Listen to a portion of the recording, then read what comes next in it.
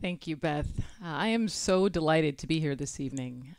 Science communication is very close to my heart, and if I do my job right, by the end of this evening, I will have transferred some of the excitement that I feel for this field onto you, and you will in turn share some of your excitement with your friends and loved ones, and hopefully be inspired to continue to learn about astronomy, specifically planets, on your own. And I'll provide you with some resources to do that.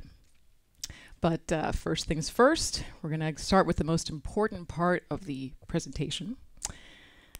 First, how to pronounce my name. Okay. I find that people really appreciate a pronunciation key when they encounter my name for the first time. So it's pronounced Aomawa. Once again, Aomawa. And I thought for the first interactive part of the program, we could all say my name together. So on the count of three, 1, 2, 3. Aomawa. Perfect. You're all pros. Good stuff. I also wanted to give a bit about my background because, as you already heard Beth talk about, it's a bit unusual compared to most of my colleagues in the astronomy community. When I was 12 years old, my 7th grade class was shown the movie Space Camp. Has anyone ever seen that movie? Yeah. How many people? Show of hands. Okay, not many, but enough. For those who have not had the privilege, the movie came out in 1986, and it's about a group of kids who are at space camp in Cape Canaveral, Florida, and they naturally get accidentally launched into space on the shuttle. This is the movie poster. Well, watching this movie was a defining moment in my life. I went from wanting to be a Dallas Cowboy cheerleader when I grew up, much to my mother's chagrin, to wanting to be an astronaut and an astronomer. And I rushed home after school and went straight to my trusty set of World Book encyclopedias, and I grabbed the volume labeled A, and I read the entire entries for astronaut and astronomer. And that afternoon, at the tender age of 12, I plotted out my entire career trajectory. I was going to go to the best science and technology school in the world, MIT, then get my PhD in astronomy, and then after a couple of years of professional experience, apply to NASA and the astronaut candidate program.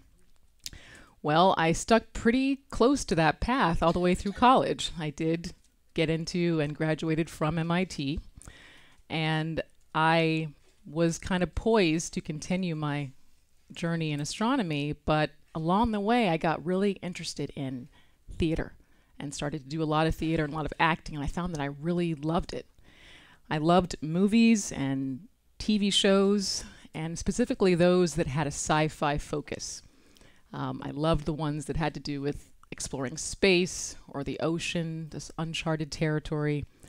But I was conflicted. I couldn't decide if I wanted to be doing what the actors themselves were doing, or if I wanted to be doing what the actors' characters that they were portraying were actually doing. I looked around me, and I didn't see many people in the astronomy departments and community that looked very much like me. Most of them looked like this.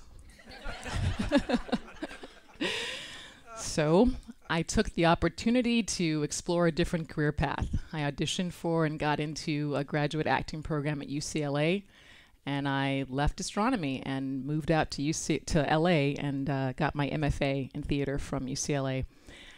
While I lived in LA, I did a lot of incredible things. I acted in a film that went to Sundance called 9 Lives and was on Ebert and Roper's top 10 list of 2005.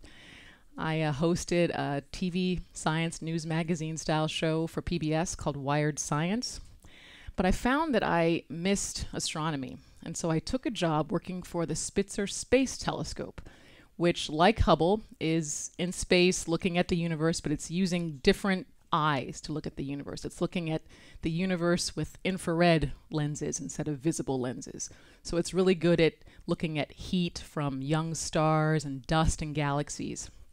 Well, while I was working at Caltech for Spitzer, that's Spitzer's headquarters, I went to a lot of astronomy talks, and I found that I was really interested in the talks the astronomers gave on planets, in particular planets orbiting other stars, these extrasolar planets, or exoplanets for short. And I decided that I wanted to study exoplanets. So I applied to grad school for astronomy and got in. And after long discussions with my husband, who's also an actor who I met at UCLA, we decided to transplant ourselves from a life in Hollywood to a life in the Pacific Northwest so that I could come to the University of Washington. So that gets us up to speed. But I thought it was important for you all to know that there are many paths to being a scientist, including non-traditional ones. So here's an image of our planet, Earth, taken by the Apollo 17 astronauts in 1972. Although the Earth has very, very hot regions, this is the desert in Iran where temperatures get as high as 160 degrees Fahrenheit. And there are very cold regions. This is a high ridge in the Antarctic mountains where temperatures can drop down to minus 135 degrees Fahrenheit. By and large, the global annual average surface temperature on the Earth is 60 degrees Fahrenheit, which is about the annual average temperature in San Francisco. So in terms of climate, Earth is a pretty pleasant place to live. And so far, it's the only place that we know of where life exists. In terms of its climate, though, it wasn't always particularly pleasant. In fact, evidence suggests that temperatures may have been much, much colder. So cold, in fact, that ice covered the planet from pole to pole. And this extreme climate state has been termed Snowball Earth. And I first learned about Snowball Earth during my first year as a grad student here, and I was taking one of the core intro astrobiology courses. How many people know what astrobiology is?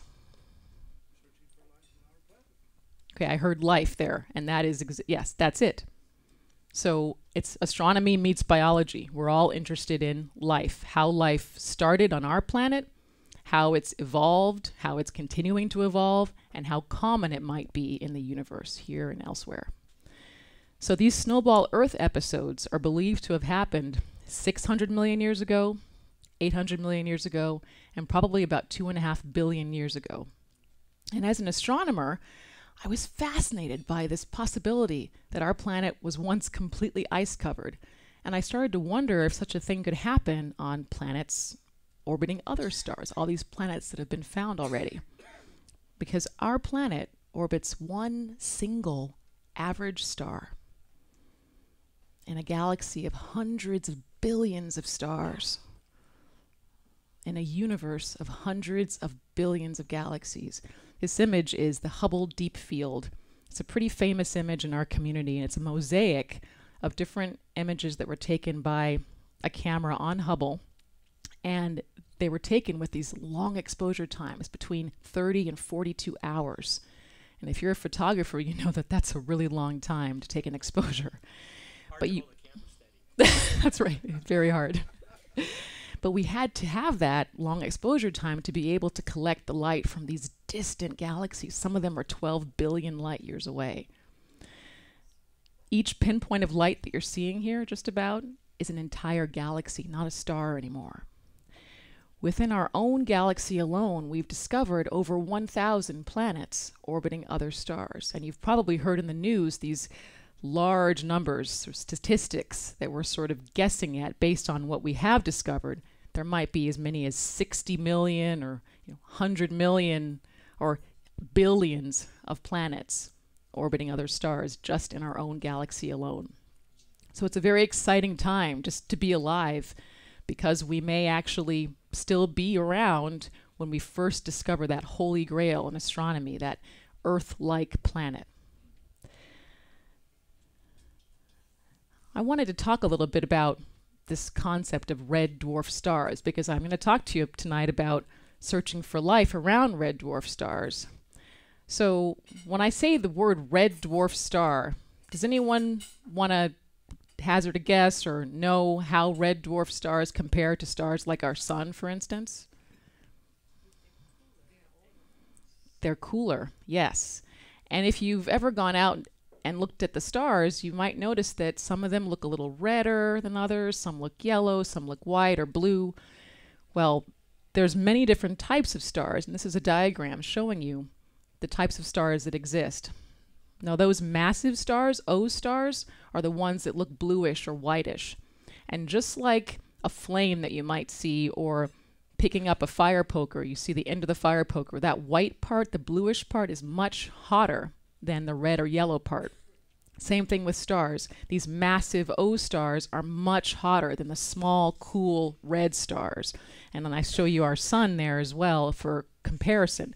It's often called a G star, but we'll just say the sun for tonight. These massive O stars are like the James Dean of the star family.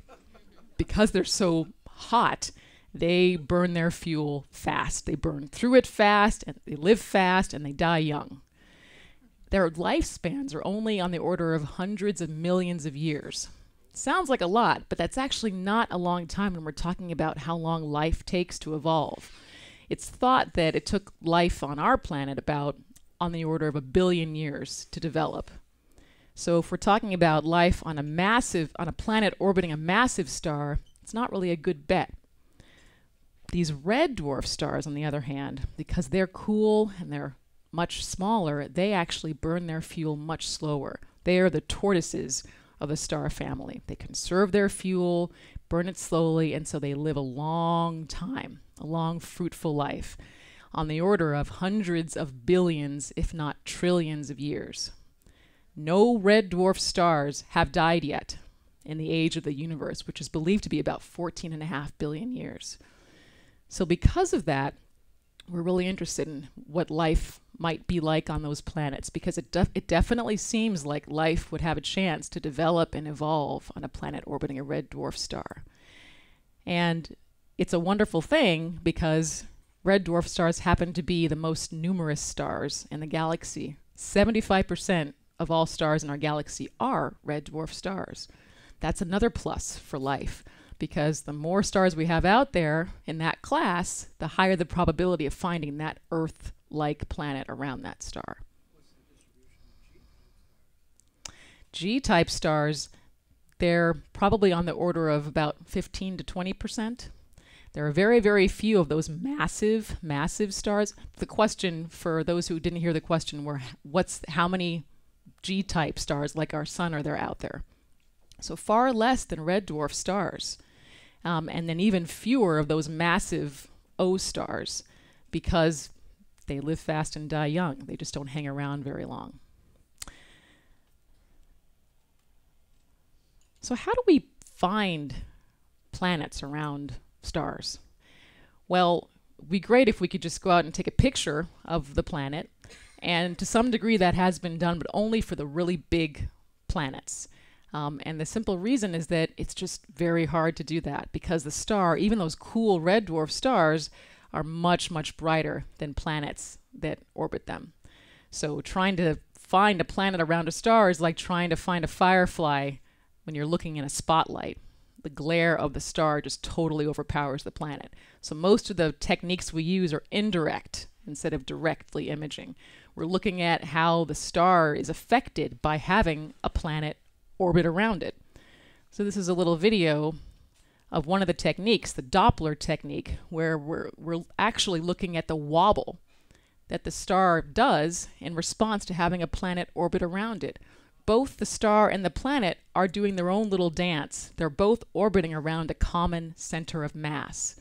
So that little wobble that the star exhibits is something we can actually measure.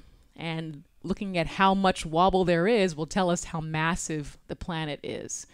More massive planets are going to tug on their stars more.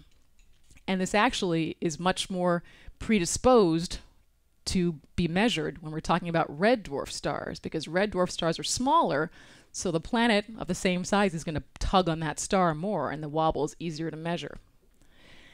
If we look at another technique, and this has been popularized by the Kepler mission, it uses this technique, and it's just looking at how the brightness, see if I can find the cursor here, how the brightness can actually dip as a planet passes in front of the star. So you can see that as a planet passes in front and behind the star, it actually takes a little bite out of the light from the star. and we can measure that bite, that dip. And looking at how big that dip is will tell us the size of the planet that's orbiting in front of the star. And again, this is actually much better when we're talking about red dwarf stars because they're smaller, so that chunk of light that the planet takes out of it is going to be bigger. And when we have a bigger dip in brightness, that's actually going to be easier for a telescope to measure because our telescopes are trying to catch up and be as sensitive as they can get to be able to detect these planets. So there's some real pluses when it comes to looking for planets and eventually looking for life around red dwarf stars. But alas, I wish it were all rainbows and unicorns for planets around red dwarf stars, but it's not.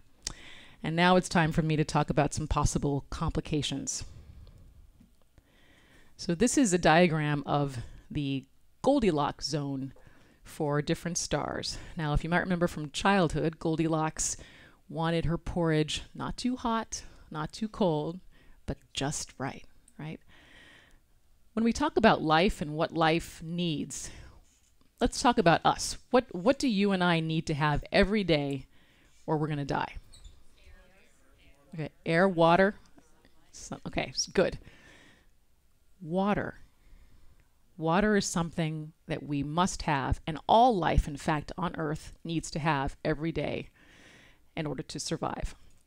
So this Goldilocks zone is the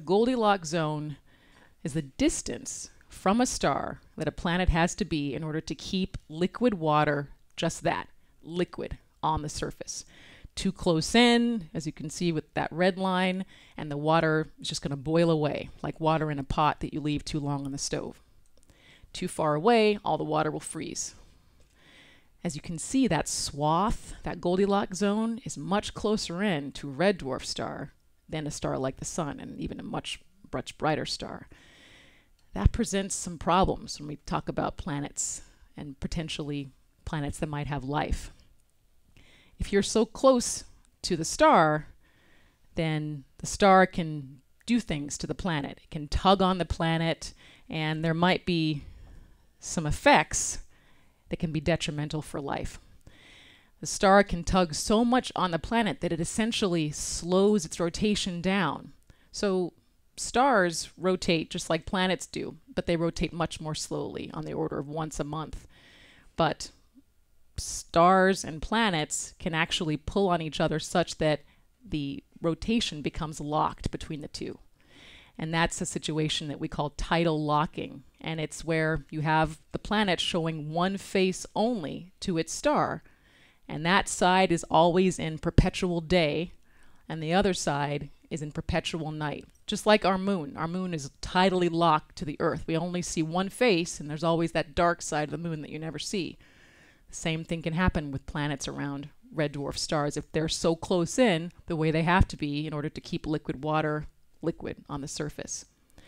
So I'd love for us to talk more about, after the break, what that might mean for life. And I'm interested to see what your questions are, because it's raised a lot of concerns in our community. Could life exist on a tidally locked planet where you've got this one side that's in perpetual day and is therefore maybe pretty hot, and the other side that's in perpetual night? What would the atmosphere do in that case? Could the atmosphere compensate? Some people say yes, some people say maybe not.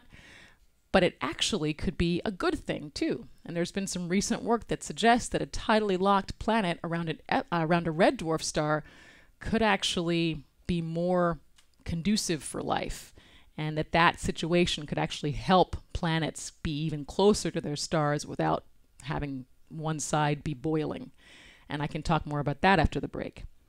Another issue that we're concerned with or concerned about when it comes to planets being really close to their stars is stellar flare activity. So our sun exhibits stellar flares and these eruptions, which we call coronal mass ejections. So it happens with us, except for we have a really strong magnetic field. The Earth has a strong magnetic field, and that actually helps buffer us against that flare activity that comes from the sun. Well, when your planet is as close to its star as a red dwarf planet would have to be if it's in that Goldilocks zone, the flares could be extremely intense, much more so than for the sun. And red dwarf stars are much younger. They tend to be much younger compared to how long they live. They're those long lifespans I was talking about. Stars are much more active when they're younger. They rotate more faster. Remember I said that on the order of once a month is how often our sun rotates, once every 30 days. Well, red dwarf stars can rotate once every couple of days or every few hours. And the way they distribute their heat is different from how the sun distributes its heat. And that can cause some heavy magnetic activity. And those flares could reduce the strength of a planet's magnetic field, its protection. And it could also strip away a planet's atmosphere. And without an atmosphere, our planet would certainly be much, much colder. So we think an atmosphere is an incredibly important thing for a planet to have life on it. It might be that this life might have to live at the bottom of the ocean in order to escape this harmful flares and UV rays that can come from the red dwarf star. Those same UV rays that give us sunburn here can be up to 100 or 1,000 times stronger coming from a red dwarf star.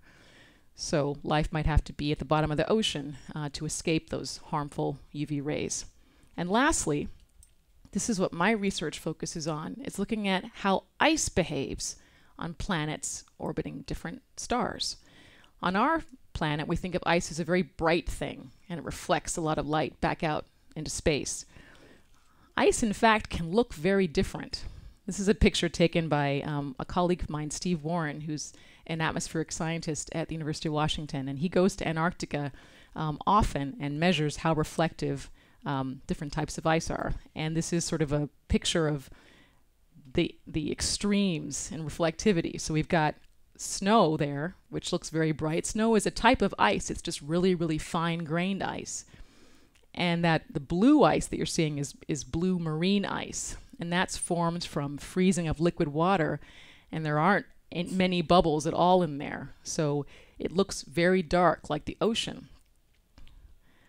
Ice likes to reflect the type of light that comes from the sun, visible light. So ice on a planet that orbits a star like the sun is going to, by and large, reflect most of the light that hits it.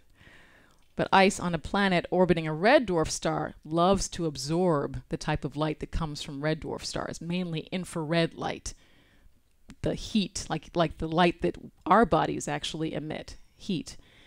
Ice likes to absorb that light, and so it's going to absorb most of the light that hits it. And that might mean that ice is going to melt more easily on a planet orbiting a red dwarf star, and those snowball states I mentioned at the beginning might not be as likely on red dwarf planets. And that could be good. Maybe it's telling us that those planets have more stable climates and life wouldn't have to contend with these extreme climatic events in order to develop. So these are some of the pros and cons that I wanted to kind of lay out for you, that most of us in the exoplanet community who are interested in life around red dwarf stars are contending with and considering and working on. It's definitely nothing is a make or break for life. Some things might seem to be more advantageous or disadvantageous, but this is all part of the conversation. I look forward to hearing your thoughts after the break. So thank you.